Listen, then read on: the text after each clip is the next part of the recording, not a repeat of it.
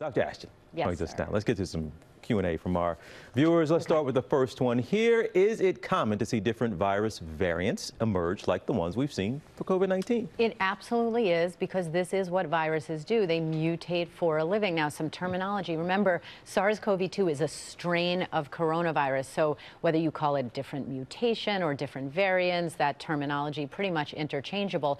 But some scientists are saying that SARS-CoV-2 has already mutated at least 23 times. This virus mutating more slowly, luckily, than other viruses like HIV, for example, or influenza. But that is why we need to do this genetic sequencing, follow how many variants are out there, make sure that the vaccines in circulation are still blocking those new variants.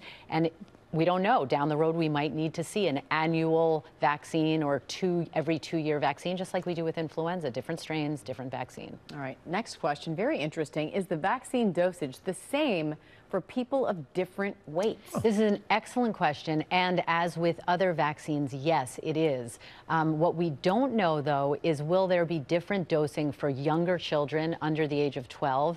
And right now, they have done clinical trials in older people up to age 85. But for example, with the influenza vaccine, we see a different dose, different strength for people over the age of 65. That does not seem to be the case for the COVID vaccine. No difference in weight. That's not how our immune system works, but an excellent question. And they're thinking like a true scientist.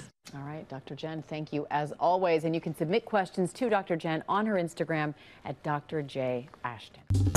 Well, hey there, GMA fans. Robin Roberts here. Thanks for checking out our YouTube channel. Lots of great stuff here. So go on, click the subscribe button right over here to get more of awesome videos and content from GMA every day, anytime. We thank you for watching, and we'll see you in the morning on GMA.